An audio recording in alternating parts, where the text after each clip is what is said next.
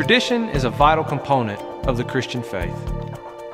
You know, for some, this is a given, but for others, it is hard to see the importance or even appreciate tradition. You know, we can see that tradition was important to St. Paul. In 1 Corinthians, he tells his readers that he received the core teachings of the Christian faith from others. And he encourages Timothy to guard the good deposit which was entrusted to him. Tradition can be seen as the act of passing down the teachings of the apostles, and it can also be seen as the body of teachings themselves. But how do we identify tradition?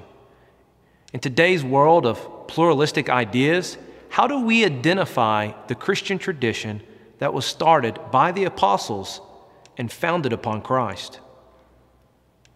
In the 5th century, St. Vincent of Lerins set about answering that very question.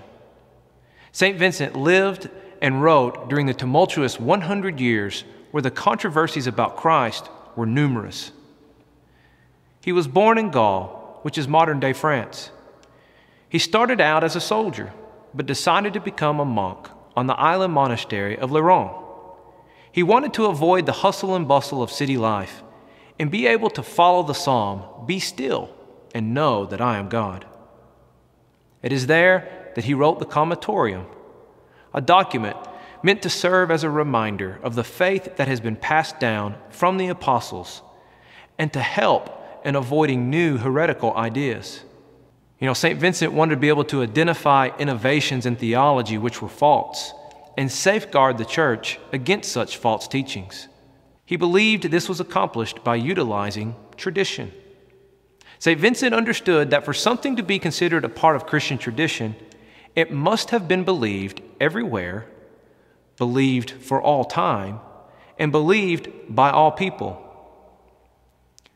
In the year 434, St. Vincent wrote this: "Because Holy Scripture, on account of its depth, is not accepted in a universal sense, it can be interpreted one way by one person and in another way by someone else, resulting in as many opinions and interpretations as there are people in the world.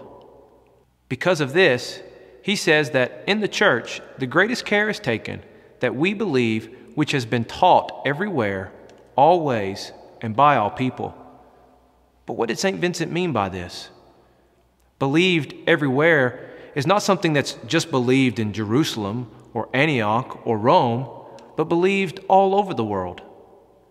Something that's believed for all time is not something that's just believed for a short period of time or just in the past or some new idea or teaching just for today's world, but believed from the very beginning of the church for all time forth. And believe for all people does not mean that 100% of all people agree, but it does mean that the teachings was not just for a particular group of people, believed not just by the Jews or for the Jews or the Greeks or the rich or for the poor, but believed by all people, regardless of who they are.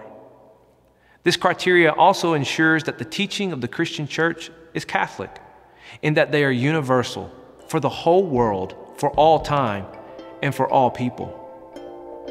Tradition is as vital today as it was during St. Vincent's time, and using his criteria of tradition, we can ensure that our faith is the faith of the apostles.